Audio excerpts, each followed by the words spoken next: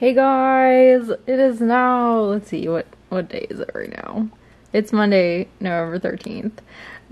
So I'll talk about books another day, but I just really wanted to show you what I've been drawing. I wanted to take you through a little tour of my sketchbook. So I've been listening, this is what I've been working on. I've been drawing Itzy's Yeji, who is just really stunning. I love this picture of her. Itzy always has this attitudinous stance. I'm not focusing too much on the face right now. I'm not super good at faces. I need to work on them. But right now I'm really working on anatomy and like body structure and proportions. So I've been working on, this is a male from the back. So now I'm doing, let's see, what's his name? It's Changbin from Stray Kids. Let me show you the picture that I'm working off of. There we go. No, not Changbin. I'm sorry. It's Bangchan from Stray Kids. So that's what I was drawing last night. So, and I was working on the female figure, and that's why I was doing Yeji as an example of that. And then I worked on the male figure from the front as well. And I drew a little sketch of Jongho of 80s. My old bias. So I'm just doing really simple ones and just trying to get the body proportions right. And Ezekiel chapter 1 verse 28 has been my memory verse lately. I've been going through Ezekiel and I've been doing so well on Ezekiel, like, and praying and stuff. I've just been doing just pages and pages of time with God lately, and it's been amazing. So I asked for a new journal for Christmas, because I have plenty of room still in this one, but I just want to be prepared. So I asked for a gigantic journal for Christmas. But anyway, here's as the appearance of the rainbow in the clouds on a rainy day, and then the rest of it that I'm memorizing right now is, as the appearance of the rainbow in the clouds on a rainy day, so the appearance, so was the appearance of the surrounding radiance.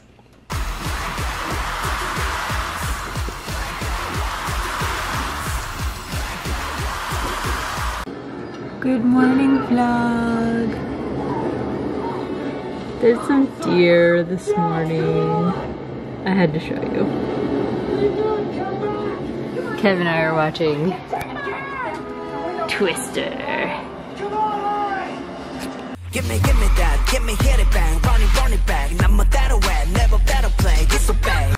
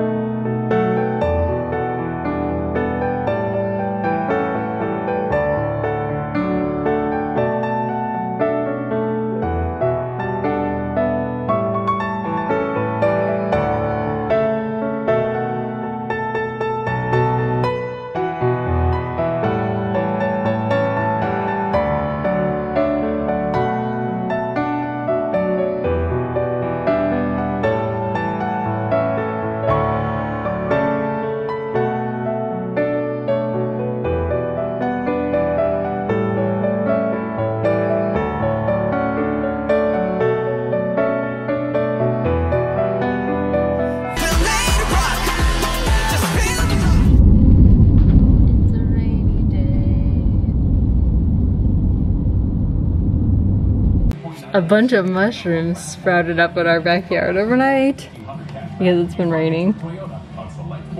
They're so cute.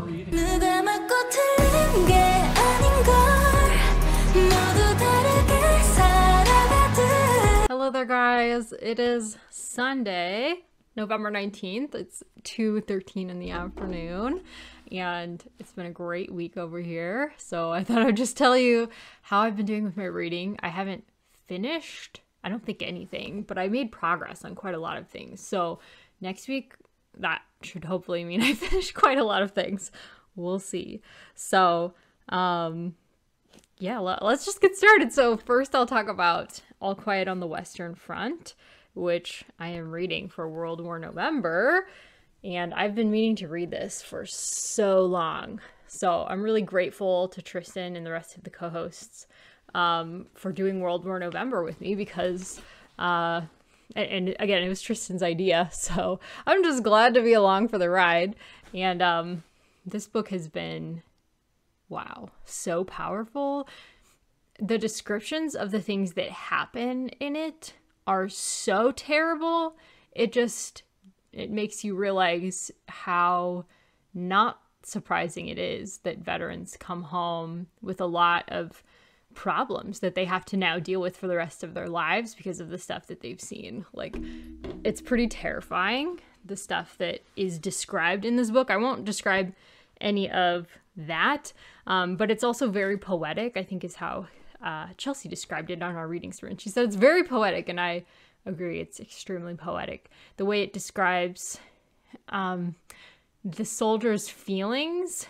Tristan mentioned they all feel very betrayed by their leaders. So basically, All Quiet on the Western Front is from the German perspective, and it's a youth's perspective because it was the youth that went and fought this war.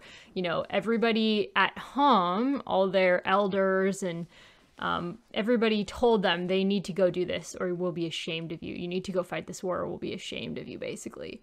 And they trusted the people in power until they get to the front line and realize just what they are being asked to do and forced to do. It's inhuman. It's terrible. War is. Yeah, I guess betrayal is really a good descriptor for how the soldiers are feeling. And there's one section in here where one of the soldiers, who's like kind of more eloquent, I would say, than the rest, not that anybody is particularly not eloquent, but he's one who is kind of a leader among the group. He's able to always find food for the group when nobody else can find food. The soldiers were eating better than the people back at home in Germany, but they weren't getting enough all the time. And so this soldier, I think his name is Katz. I'm having trouble keeping track of who all the characters are, I think because they're known by their last names, like exclusively. And so it's harder to keep track of them because it's just a bunch of last names. But this one is pretty memorable. And there's a scene where he brings a bag of horse flesh and like a handful of fat and just starts making a fire and making food for everybody. And they're just like, where did you find this food? And that's a loaf of bread that's still warm. They're just like, you're just making a feast for us. Where did you find this stuff? Like, normally they just don't have that kind of food. So, and it talks about them like trying to steal food and, you know, some of the hijinks that they do together and some of the bonding, and then also some of the hazing and the terrible things that happen among the ranks. It talks about how you give a man power, he'll grab it and then he'll mistreat everybody under him in the army, basically. He's like, the people in the army are not people who are trained in how to deal with power. They're just like average everyday guys who suddenly find themselves with power over other men and often abuse it. And so it describes the kind of abuse that happens to them from other higher up soldiers and the kinds of things that they actually see and face in the field.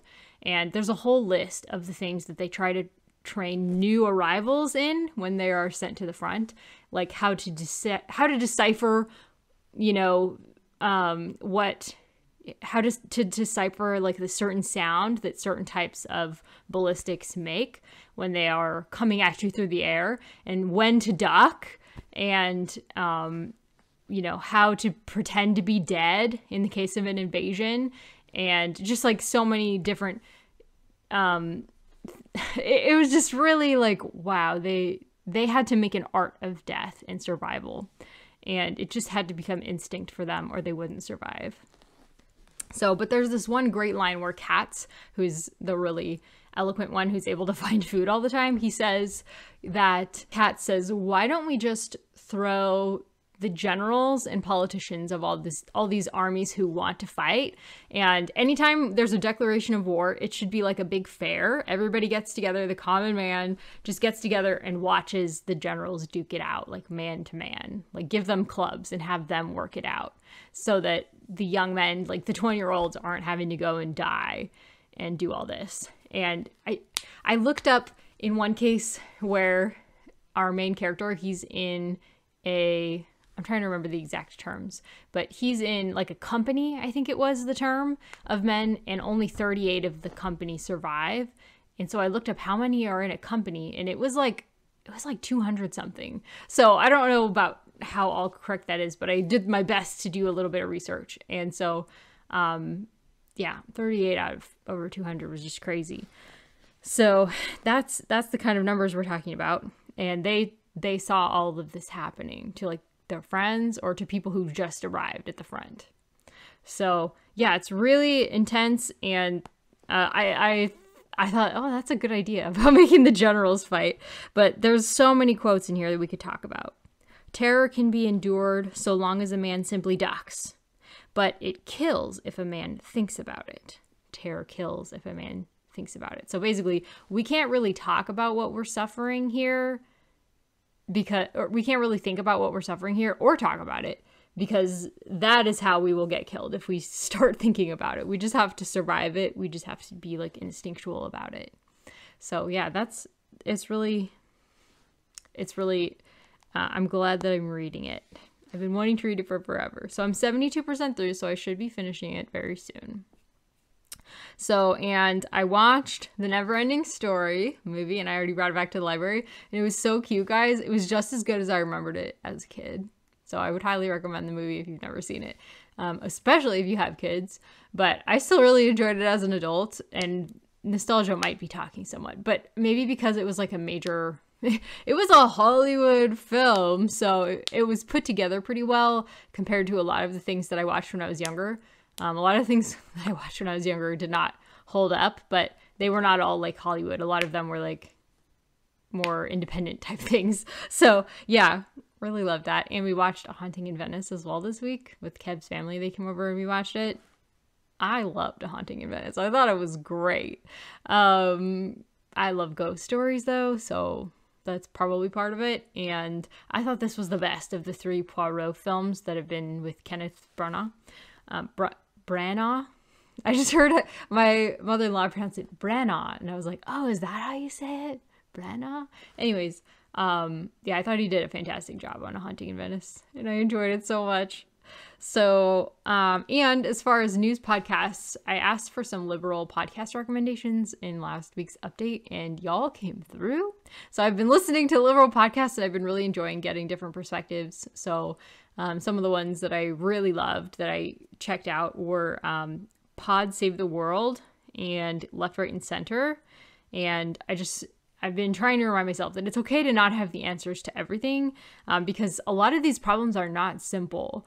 They're people who have PhDs in all of these issues that I am researching now, and they don't know. They don't have exact answers. It's not like everybody, like there are certain facts that are accepted, but there's not many speculations or like solutions based on those facts that are widely accepted. Like it's just hard to find those solutions. It's not my job to find all the solutions, but I just wanted to be a little bit more informed about what's going on a daily basis in America and in the world. So thank you so much for your recommendations. I've checked out, I believe, all of the recommendations that people sent me, and those were 2 of my favorites. So yeah, what's next? Okay, Aquariums of Pyongyang, which I'm reading with Joanna, my Bible study buddy. So I am 63% through this, and this is in the introduction, it claims to be the first account out of North Korea, which is plausible because it was first published in 2000, which is really early. A lot of the accounts that I have read of life in North Korea were published much later than that. So this is like a classic of the North Korean defector genre. A lot of people did not realize what was happening when this book came out. They had no idea what was happening in North Korea. They did not know about the prison camps. This one spends most of the book inside of a prison camp with the child who was sent there because of his grandfather, even though his grandfather didn't do anything. His grandfather was caught up in basically a political move, like very Stalinist. Tony recommended a movie that I've been watching it's like a comedy about life in Stalinist Russia, and I forgot to bring it back, but I'll talk about it next week after I finish it. This reminds me so much of Stalinist Russia. So his grandfather was punished just because there was like a widespread crackdown of people in his job or area of expertise, and so this grandson of the grandfather who was in trouble, his whole family, including this boy who was like 11, I think, were taken to a prison camp, and they were like worked, starved, beaten, abused. People were murdered around him all the time. They only survived because they started eating rats. Like, it's crazy what he went through. I think he's like 50 now. So this happened. This was quite a while ago that was happening, but I'm sure not much has changed. Let's be honest, not much has changed in North Korea. It's probably just gotten worse. So, 10 years in the North Korean Gulag is the subtitle, and so the person who experienced all this is Chol-hwan and Pierre Rigoulot. I don't know how you say his name, but he was the one who wrote this book for the Western consumption. He was like, we need to know what's happening. We need to know about this in the West. And Pierre understood the story through a translator. So it's really three minds on this story, and I think it's really well put together, and I'm learning so much. So what else did I write down here about it? It gives a little bit of history in the introduction, including like the Korean War. So if that's something you're not aware of, this could be a good place to start because it gives you an introduction to that stuff. And it specifically calls North Korea a Stalinist regime, which that's partly why I want to learn about communist leaders like Mao and Stalin. And I think I want to learn about them because there are so many different varieties and shades of communism and how it's been enacted in the world. And I'm just like endlessly curious about that. I don't know why. There's something wrong with me.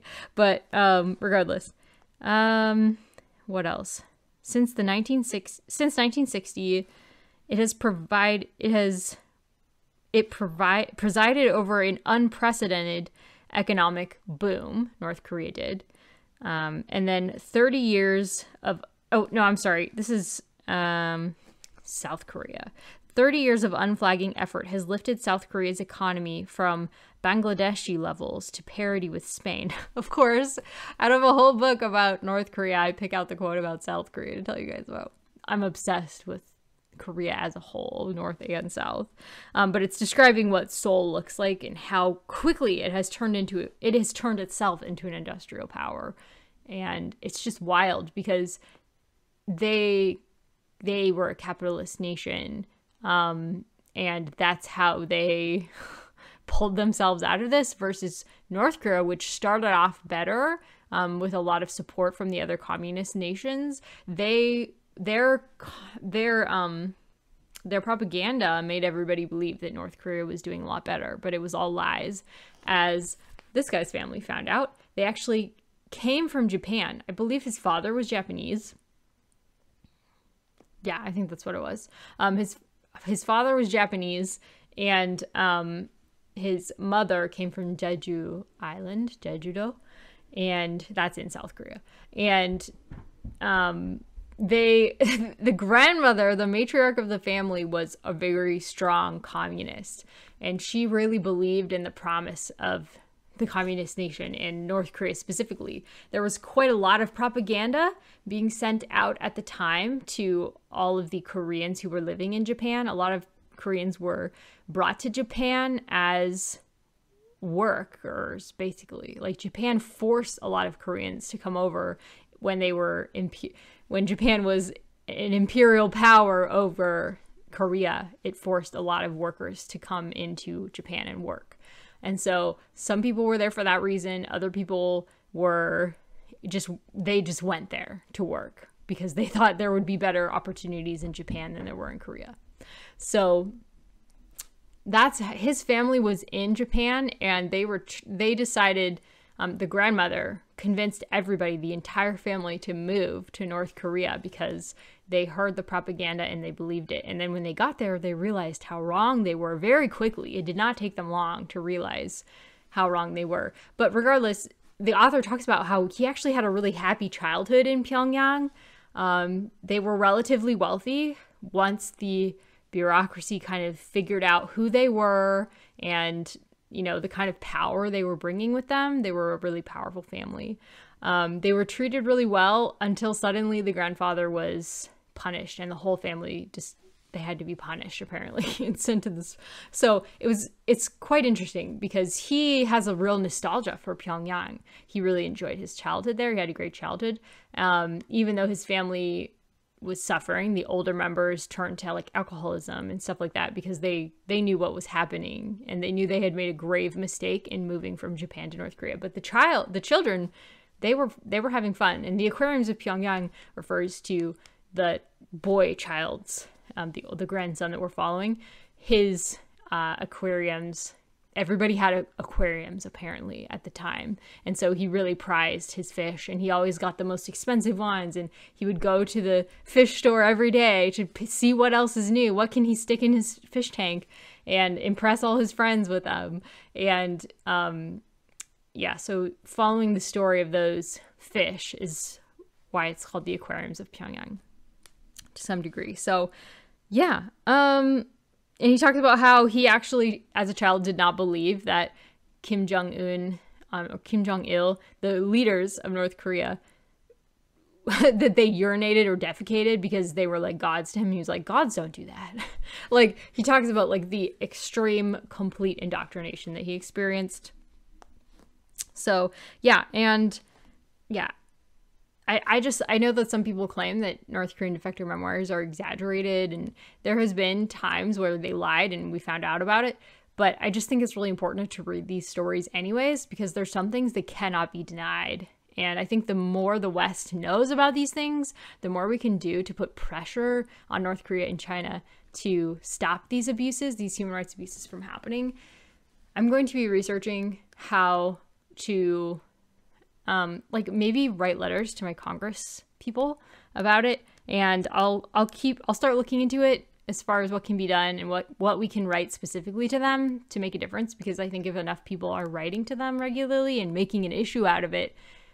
Recently, there was a congressman interview that said if they got like 250 letters on a topic, that would make them think, oh, this is a concern of the American people. 250 letters, that's not that many. So yeah, if we can like mobilize and write to them about this issue, it might become an issue that becomes part of our political discourse. Because right now, nobody talks or cares about North Korea in our political discourse, but I really want, I want that to be part of our discourse, because I think it's really important.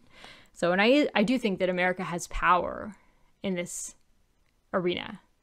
It might not seem like it to us, but powerful people have more power than we can imagine, more money than we can imagine, more influence than we can imagine. And I think we could influence North Korea for better. So yeah, I'm going to be talking about that. I've been working some more on Heaven by Joni, Eareckson, Tada, and just loving it. I'm meeting with a friend tomorrow to discuss it with her, and I cannot wait. And tonight I'm meeting with a friend, and I'm going to start my reread of 1Q84. So I think I'm just going to go through some of my notes for parts of it. And then parts that don't have a lot of notes, I probably listen to on audiobook, so I'll read those parts. I don't think I'll reread the whole thing because it's just kind of long. But yeah, if you guys are gonna read along with us, you can get started at any time, and we will let you know when the live show is gonna come up, probably sometime in January after my vacation.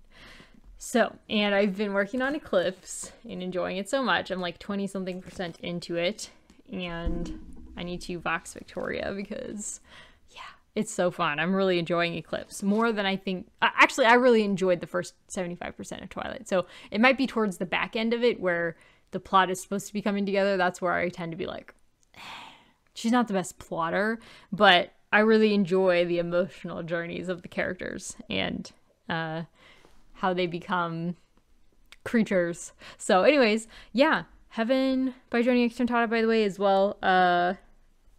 I'm loving Heaven. It's so good. It's very scriptural, and it's really making me think about heaven in ways that I haven't before, and I'm really excited to be thinking about heaven because it's just making me happier in general to have something else to focus on than just me in my life now.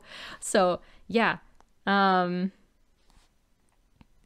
Yeah, she's so humble too. Like she talks about, for example, how she doesn't think that Christians are going to be punished for our misdeeds because there is no condemnation in Christ. That's how she used to imagine it as a kid. Yeah, everybody's gonna know all the bad things that I did. It's gonna be shouted from the rooftops, and they're gonna see a movie of all of my misdeeds and be like, oh, that's how the real Johnny is. She's like, I don't think that's how it's gonna be. She said, I think we're gonna get rewarded for the good things that we do that were unrelated to our pride or things that taint it. She's like, I don't know that there will be very much that I've done on earth that was untainted by my pride and sinfulness, but even if I just make it through as through a fire, which is another scripture, hey, at least I'm in heaven.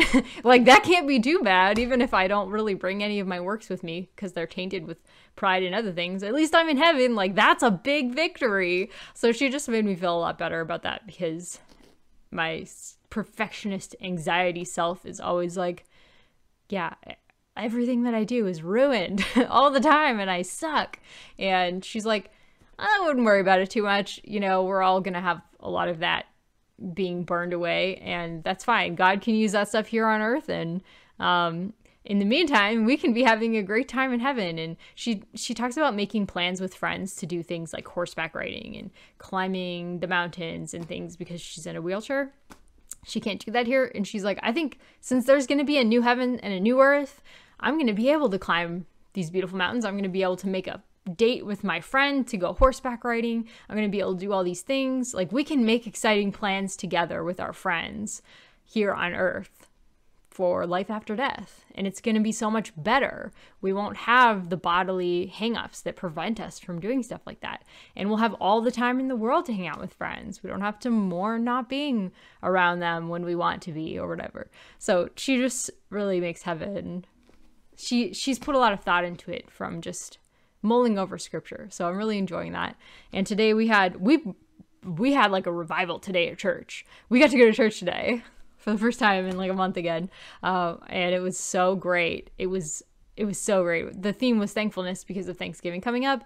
And it was so energetic and full of life. And everybody was sharing thanks and things that they're thankful for. Like, the whole church was sharing things that they're thankful for. And it was really wonderful and energetic. So yeah, for both of us, Kevin and I both enjoyed it. So yeah, it's been a great weekend and a great week. And I think I'll wrap it up here. But yeah, let me know what you guys are looking forward to reading this next week and what you really enjoyed this week. And I will talk to you soon.